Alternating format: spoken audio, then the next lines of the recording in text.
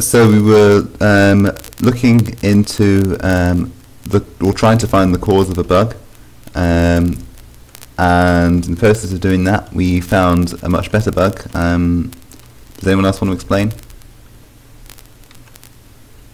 No. Yeah. Okay. So. Okay, go on. Do you want? No. We found the bug that basically the region file doesn't save a chunk if it's larger than 1 megabyte, and you can create a book or multiple books and make the chunk larger than 1 megabyte and prevent it from saving. Yeah, so each of these books has a ton of random characters. It's taking me a while to open the book. There we go. And yeah, there's 50 pages of basically random, almost all of it is Chinese. Yeah, and we have 2 different types of books, and basically in this configuration, because of the way the chunk is compressed, there is less data in this chunk once it's compressed. So in this configuration the chunk will save because there's less data, but once we activate the contraption and the books go down into the chest, it's going to be in the configuration where the compression algorithm doesn't work as efficiently. So we get enough data in the chunk so that it won't save, and the result of this is we basically create a save state of this chunk that we can revert back to. So we're going to demonstrate the bug now.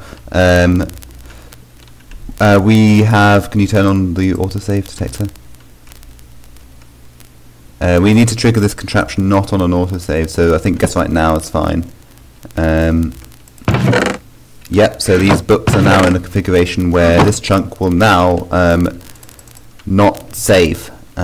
So whatever we do in this chunk now is not going to be saved. So we can, for example, remove this obsidian pillar. I'm going to take away some diamond blocks from this chest.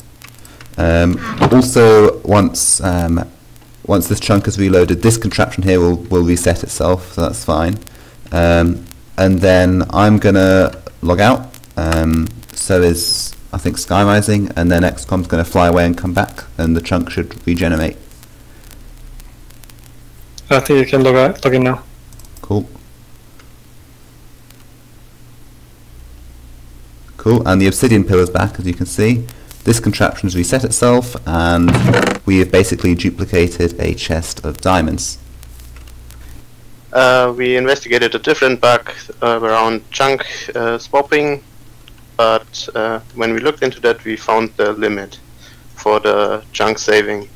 So our computer found that and had the idea of generating tons of items and going above the limit in that way.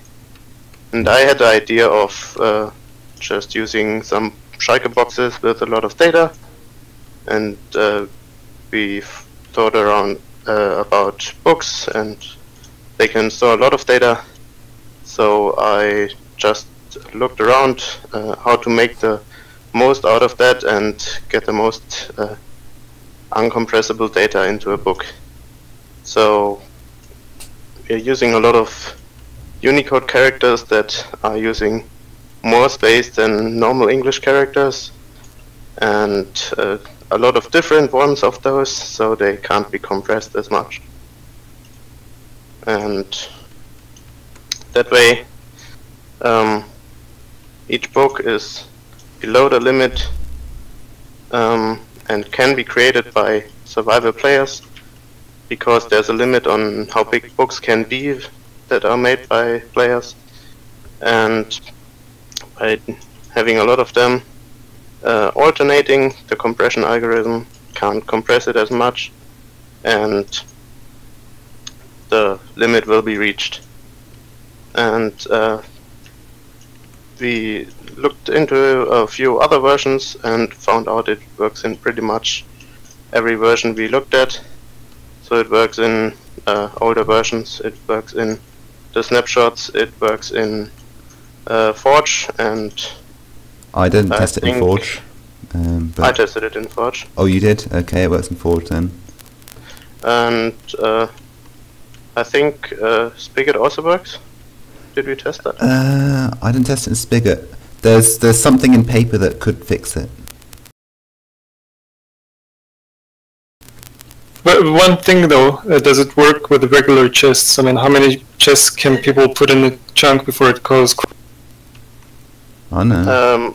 It shouldn't be easy to do that by accident. So you really need a lot of data. So each of those books has around 10,000 characters each. All 50 pages are pretty much full. And you have around, what is it, 40 books? Yeah, something like that. I think 44 or something.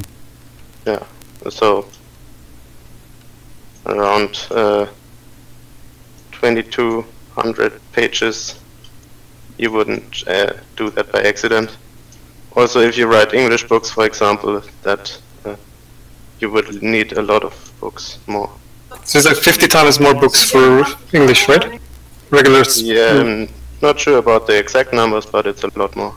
Something like 50 times more books, so you need about 50 times 40. So if you, 2,000 books or something, which usually players never reach. Yeah.